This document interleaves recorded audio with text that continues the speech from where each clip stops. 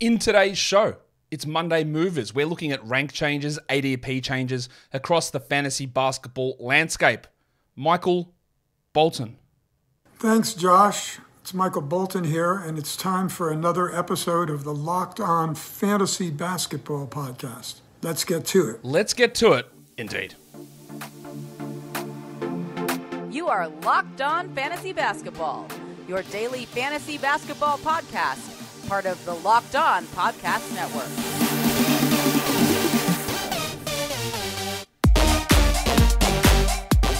Hello and welcome to the Locked On Fantasy Basketball Podcast, brought to you by Basketball Monster.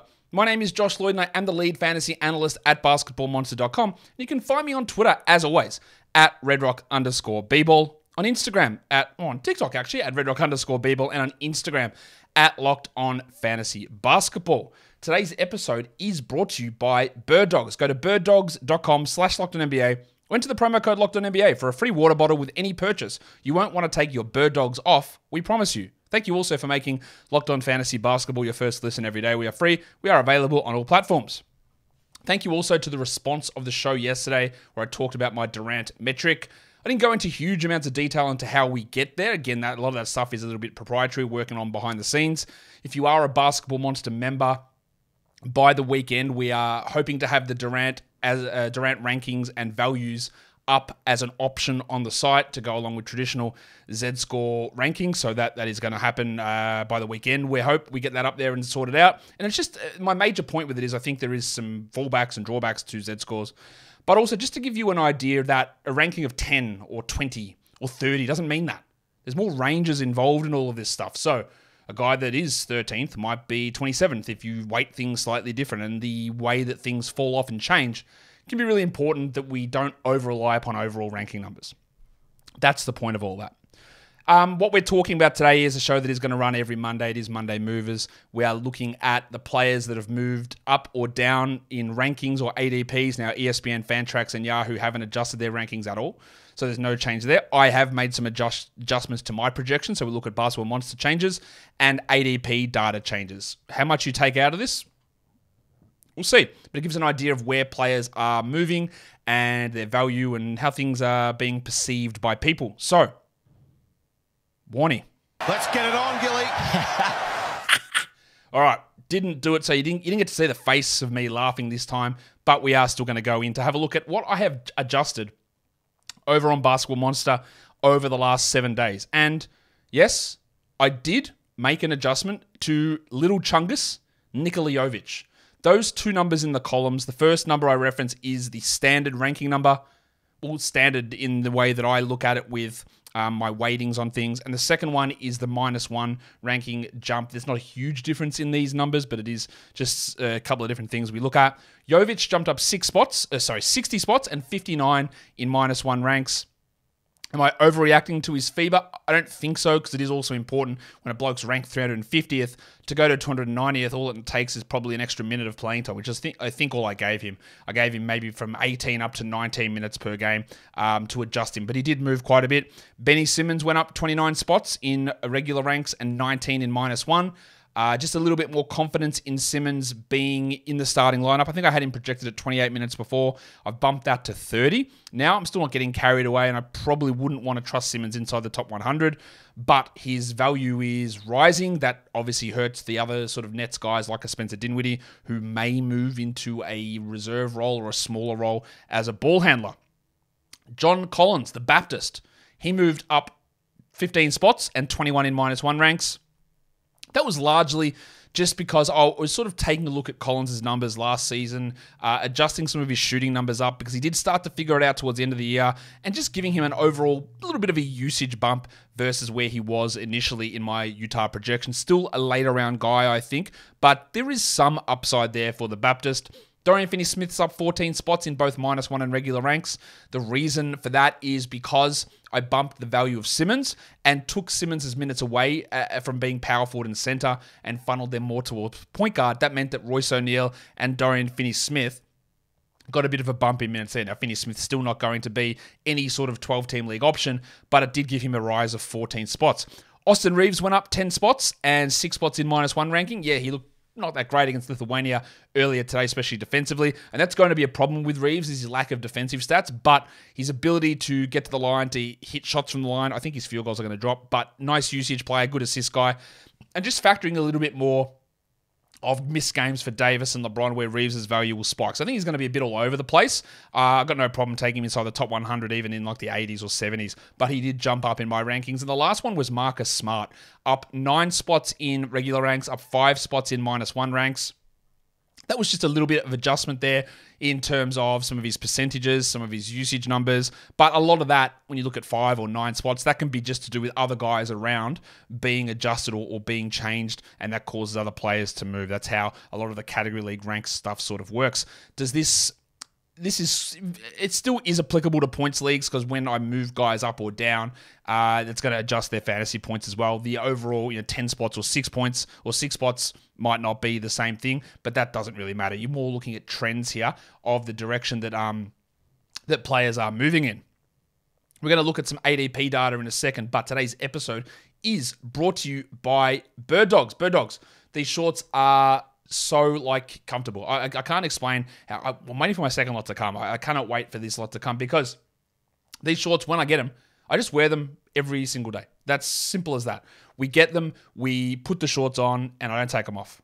I wear shorts all day, every day, all through winter. Summer's coming up, and for you guys, you can wear them wherever you want to go, whether it is to the shops, whether it is to a friend's house, to a barbecue, out to dinner. The Birddog shorts, they really just go wherever you want them to go. Their khaki shorts are designed to fit slimmer through the thigh, giving you that truly sculpted look, and they're functional for any occasion. Playing golf, basketball, a date night, evening out, going to the pool, whatever it is, Birddogs will fit.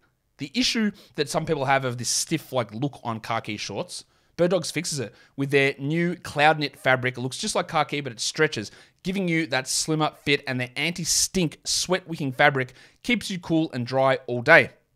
Go to birddogs.com/lockedon and enter the promo code LOCKEDON at checkout for a free, Locked On NBA. Go to birddogs.com/LockedOnNBA. The promo code is LockedOnNBA at checkout for a free Birddogs water bottle with your order. So we've had the tumbler, we've had the hat, and now I've got the free water bottle. That's birddogs.com/LockedOnNBA for a free water bottle at checkout. You won't want to take your Birddogs off. We promise you. We do promise you. All right, let's look at the next one. The changes, these are the down, I said it was ADP. We look at actually the people who dropped in Basketball Monster ranks over the last couple of days. Dinwiddie, Simmons went up, Dinwiddie's gone down. 9 spots and 10 spots, because again, just taking a little bit of the ball handling responsibilities off him, maybe knocking a minute or two off there. If Simmons is going to play more point guard, Dinwiddie goes more to a shooting guard role. Chet Holmgren dropped down a little bit. I made a slight adjustment to his block rate. I think that was what it was. So he dropped down 6 spots, not a huge amount. Kevin Huerter went down 6 and 7. That was a marginal adjustment for me in looking at JaVale McGee coming in. Yes, that does impact Huerter. Just McGee's a high usage player than Nerlens Noel, who I had in the rotation. So I think McGee, or at least getting some minutes, and McGee just is a higher usage guy than that. So Huerter dropped a little bit. Andrew Nembhard went down 6 spots, 3 spots in -1 rank. Just that was me boosting Buddy Hield a little bit. Now Hield didn't appear on the biggest rises because there were other people rising, but I did bump Hield up a little bit. And that meant that Nembhard dropped down. And then another one in Sacramento there was the pencil Harrison Barnes. Barnesy. He went down 6 spots and 4 slots in -1.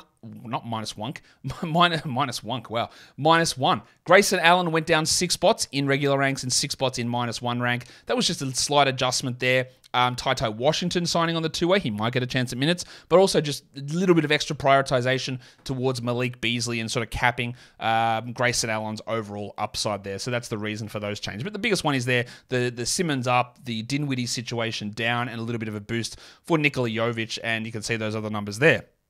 Across the other sites, we're going to do Yahoo, we're going to do ESPN, we're going to do Fantrax. There was quite a bit of movement on Fantrax ADPs, interestingly. Very little on ESPN, and some okay ones over on Yahoo. Let's get in and talk about those now. Let's look at the guys on Yahoo. Now, it's hard, and it can be confusing when I say up or down, because what do I mean?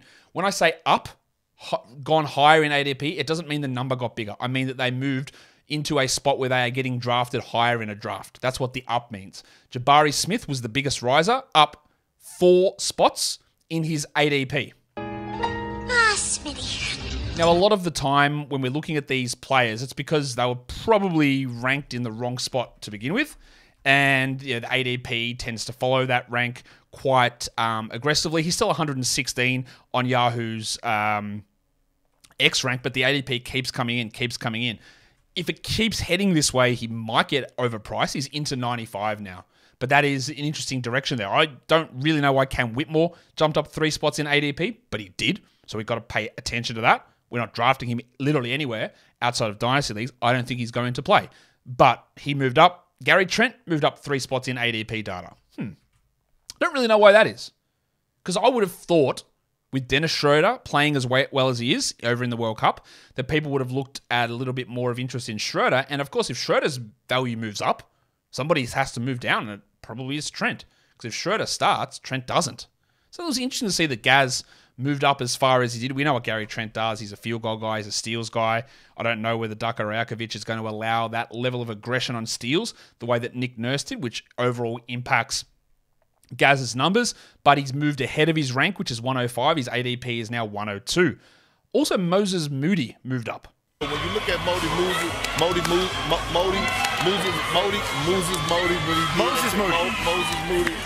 I don't really know why on that one either. But it is interesting to see that Anfernee Simmons moved up 3 spots this week, and he was the highest riser last week. So people are really starting to look at the Simmons number and saying that is just not right. That is 7 spots, I believe, for Simmons in his ADP over the last 2 weeks. He's got one of the biggest discrepancies between rank and ADP. Yahoo X rank 97, Yahoo ADP 81 with a 7-spot rise. Might be getting a little bit ahead of ourselves, but of course, if Lillard is gone, Simmons' value rises, but Simmons' value really peaks when he is the point guard. And if Lillard is gone, Scoot's going to be the point guard. So where does Simmons fit in there? So I'm not sure. 81's not bad, which is what his current ADP is, but we might get to a stage as well where he starts to maybe go a little bit too high. Jonas Valanciunas. Yeah, Valanciunas moved up 2 spots. Is that because, and I don't think it would have reflected this quickly, but because Lithuania beat the US and Valanciunas was dominating in there? Maybe. He's 31 though.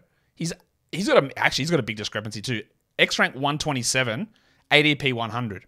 I'm probably closer with him on the ADP than I am with the X rank, but I still don't love him as a player, as a higher round guy, but I think I'm closer to that ADP number than I am to his X rank. But he is rising at the moment. Again, in the hundreds, totally a fine pick. If he starts moving into the 80s, then you start to go, well, maybe we're pushing that a little bit too far. So just keep an eye on that. But the Smiths one's interesting. The Simmons one is very interesting. And Valanciunas, we'll see where that goes from here on out. The guys that dropped in Yahoo ADP, we talked about this last week, but Grady Dick was in the 70s 2 weeks ago. He continues to drop down 6 spots. Totally okay for the prestige penis. Off he goes. Bol down 6 spots. Is this because more serious people are drafting now? And yeah, the crazies were drafting Bol higher. I don't know. He's now got an ADP of 137. His X rank is 271. So he is dropping. If you want to take a last round flyer on Bol, do it. I don't care. I don't think it's going to work out, but yeah, he should be coming down. Andre Drummond down 5 spots as well. Andre Drummond and Bol are 2 of those guys that people always go, well, what if he gets this role? What if they play Vooch at power forward and Drummond at center? What if Vooch gets hurt, then Drummond's a dominating guy? That's all true. I don't know why you would be bothered drafting Drummond in a standard format league. His ADP is at 139. His rank's at 159, which is too high. But he is coming down. Precious Achiuwa was in the same spot as Dick earlier on the big sneeze. He was way too high with ADP. He's now dropped another 5 spots. He is not a draftable 12 or probably 14-team league guy. And then a couple other guys that I'm just not high on, or not particularly high on. Anthony Black, he dropped down 5 spots. Mr. Black. Which, fair enough. I know that they just drafted him. I know he was the 6th pick, but I also don't think he's going to get enough minutes. His ADP is at 140, which I don't understand. Now, his rank is at 544, which, of course, is literally insane. He's more of a guy that's in the 200s to me, and I don't think he's playing a full load of starters minutes. And honestly, maybe there's nights he's not even fully in the rotation. So, yeah, he's not really a draftable guy. And the last guy is Sasha Vezenkov of the Sacramento Kings, who is going to be in the rotation, I would guess, but his ADP is at 142. It's fallen, down 4 spots from 138, but he's going to be backing up Barnes and Murray. He might have defensive stat issues in terms of you're not generating those and being bad defensively. He can score and shoot, but he's not playing a 30-minute high-usage role as he was over in Europe. So I don't think there's really any standard league value there from Sasha Vezenkov in Sacramento. So basically all of those guys with the biggest drops in ADP are ones that I 100% agree with. And if I had looked at the Yahoo ADP numbers, I would have said, these guys are too high. We need to drop them back down. And they did. So well done. Let's look at some ESPN ADP rises. As you can see, not many big changes. The biggest change, though, was DeAndre Ayton up 2 spots in ADP. That's the highest riser of anyone. I think Ayton is going to take a really sizable hit, but his ADP is at 72. So it's risen from there. I don't really know why it's that low. This is always one of those ones where I look at ESPN's ranks and go, that's bizarre. And then people still pass on him. Like his ESPN ranks at 64, and he had an ADP before this week of 74. So people just saw him at the top of that list and just kept passing and kept passing. It is coming more into play. I think the 60s is totally fine. Maybe early 70s. If you want to do that, it's okay. But he's coming the right direction. Benny Simmons jumped up a spot. Andy Wiggins jumped up a spot. Walker Kessler up a spot.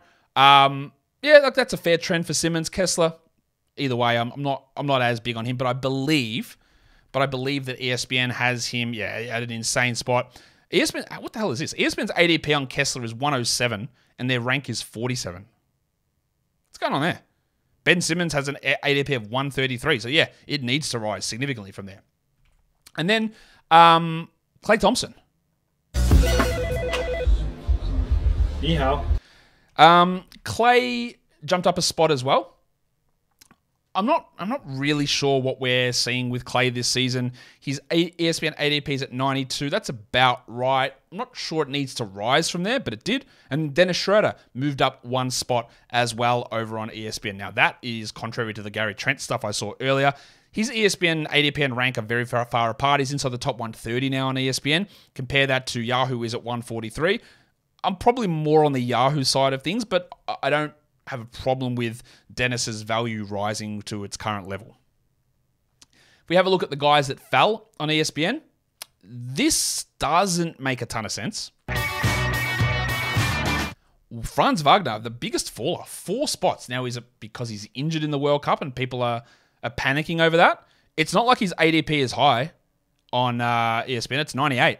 So people will see his ADP at 94. They go, no way. Franz at 94, you're joking. We'll let him fall. That doesn't make any sense. Franz should be a 70 guy, a 60 guy probably. Maybe he's a top 50. I don't know, but I wouldn't draft him there. Him falling is pretty crazy. Des Bain has also fallen. You'll notice on ESPN there's more, that the falls are larger than the rises are. And Bain's another one that's crazy because his ADP on ESPN is 55. And people are going, nah, no thanks. We're going to let that drop. That should be pushing 20 spots at least. That's weird. So the direction of those two makes absolutely zero sense. Miles Bridges dropped 2 spots as well. There is a level of uncertainty with Bridges, especially with the signing of PJ Washington. But again, his current ADP is 135. It should be 30 to 40 spots higher than that. But he's on the way down. I do not, for a million years, understand that. Old mate Asar Thompson is also a guy that fell.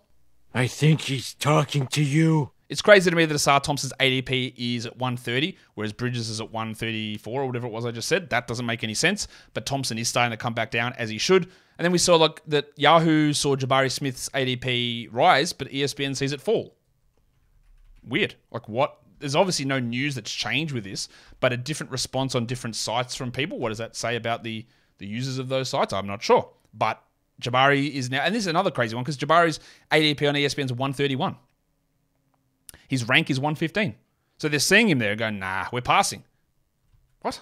That doesn't make sense either.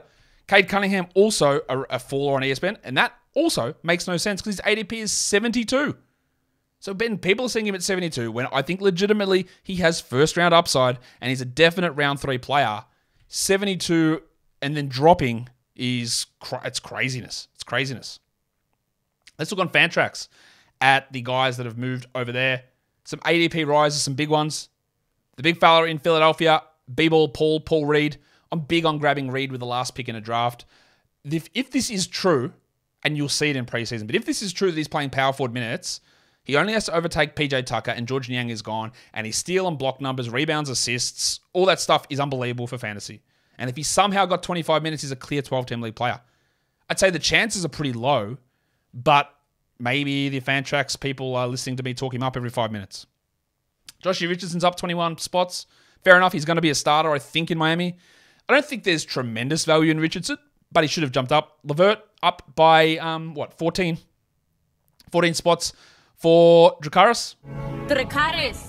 Johnny Kuminga up 9 spots. Not really sure what would have changed there. He's not really a draftable 12 or 14 team league guy.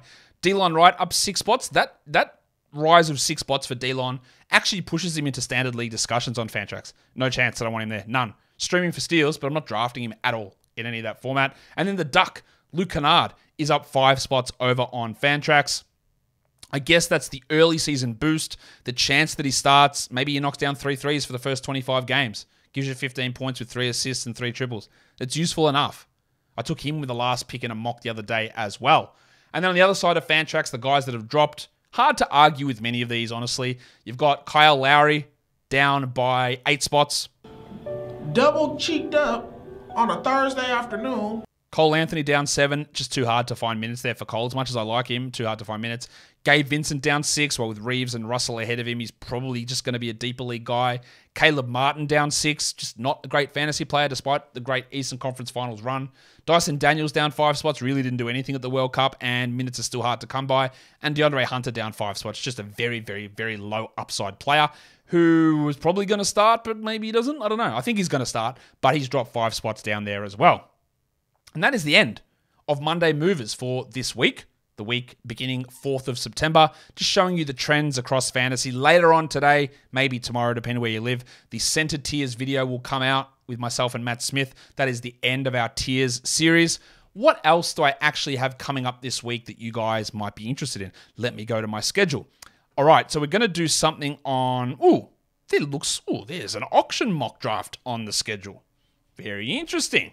We're going to do an auction mock draft this week, some more auction content this week, maybe some stuff on pairing second-year players. That's all on the schedule. I'm not going to tell you exactly when because I don't know how it's all going to work, but there is an auction mock on the schedule for this week. And the best way that you never miss out is you subscribe to this channel, you flick that bell, just really knock it around so you never miss out on a show. And subscribe on Apple Podcasts, Google Podcasts, Stitcher, Spotify, and on the Odyssey app and on YouTube. Thumb it up. Leave your comments down below. Guys, we are done here. Thank you so much for listening, everyone. See ya.